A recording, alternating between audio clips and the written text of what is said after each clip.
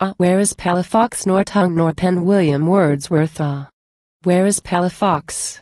Nor tongue no pen reports of him, his dwelling or his grave.